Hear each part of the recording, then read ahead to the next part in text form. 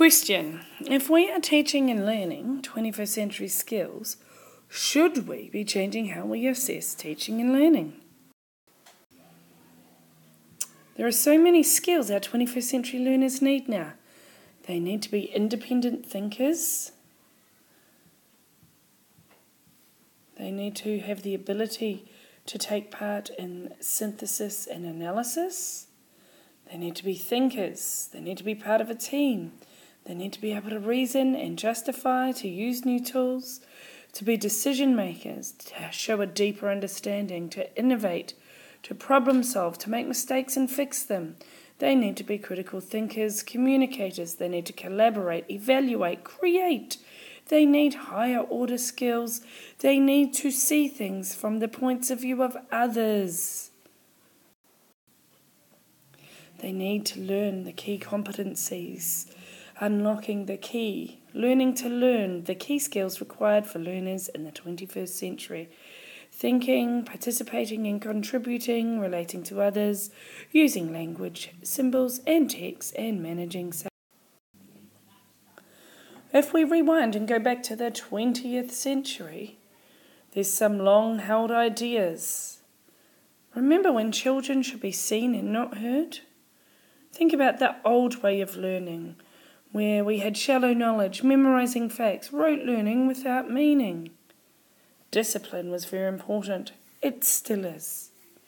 And that you went to school to gain knowledge. When you think about all of the skills that were outlined on the slide about 21st century learners, you need to think, how do we assess 21st century learners? Higher order skills are harder to measure in a reliable, standardised, cost-effective way. Developing key competencies, teaching learners how to learn, this is personalised. How do we measure? Measuring what children can do with knowledge rather than what they know. Future-focused learning is personalised. Do our current testing methods reflect this?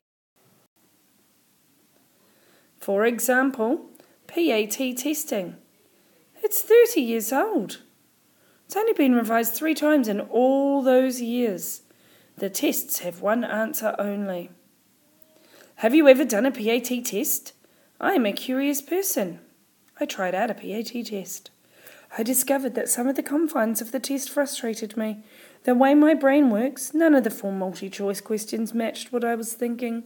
There was no option for extended abstract thinking.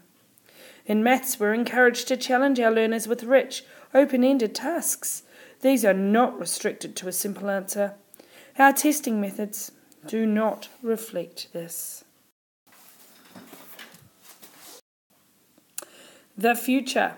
What jobs are we preparing these children for? What skills do they need? What are we doing about it? Are we doing enough? Are we, as educators, making the mind shift required?